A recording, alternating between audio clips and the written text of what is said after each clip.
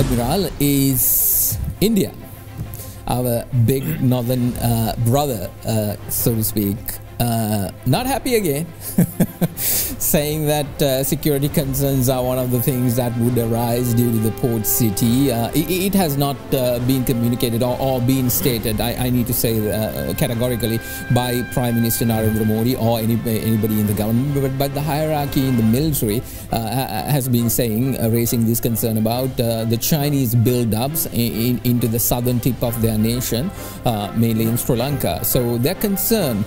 So India, at the end of the day, this government, you all have decided it's an India first policy.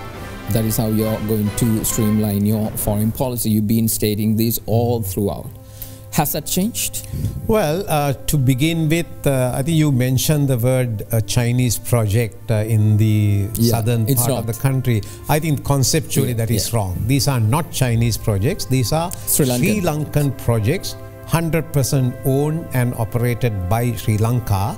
Only thing is the contractor, the builder, as in the case of the port city, is a Chinese company. So I think once we get that clear, I think many of these issues can be sorted out. And then, of course, what choices do we have? Now we have a reclaimed land area of 269 hectares. So what should we do about this land that is already available for us? So we have no choice but to make it happen.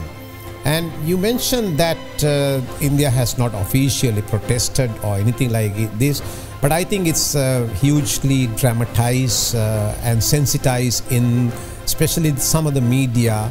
And also I have heard this in some of the think tank discussions in India. There's going to be a Chinese colony in Colombo, but this is not a Chinese colony. This is pretty much part of Sri Lanka land, part of Sri Lanka sovereignty, part of Sri Lanka territory.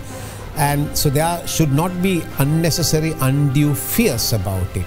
On the contrary, I think what we really wish is that anyone can come and invest in it, be part of it. That's it.